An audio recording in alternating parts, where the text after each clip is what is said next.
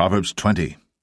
Wine is a mocker, strong drink is raging, and whosoever is deceived thereby is not wise. The fear of a king is as the roaring of a lion. Whoso provoketh him to anger sinneth against his own soul. It is an honor for a man to cease from strife, but every fool will be meddling. The sluggard will not plough by reason of the cold, therefore shall he beg and harvest, and have nothing. Counsel in the heart of man is like deep water, but a man of understanding will draw it out.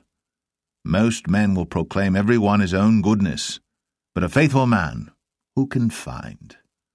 The just man walketh in his integrity, his children are blessed after him. A king that sitteth in the throne of judgment scattereth away all evil with his eyes.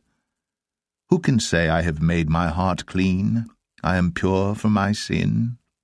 Divers weights and divers measures, both of them are alike abomination to the Lord.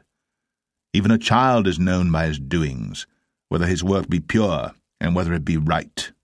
The hearing ear, and the seeing eye, the Lord hath made even both of them. Love not sleep, lest thou come to poverty. Open thine eyes, and thou shalt be satisfied with bread.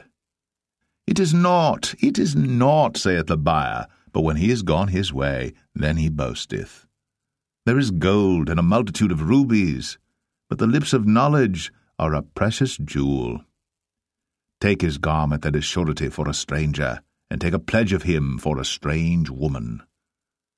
Bread of deceit is sweet to a man, but afterwards his mouth shall be filled with gravel. Every purpose is established by counsel, and with good advice make war. He that goeth about as a talebearer revealeth secrets, therefore meddle not with him that flattereth with his lips. Whoso curseth his father or his mother, his lamp shall be put out in obscure darkness.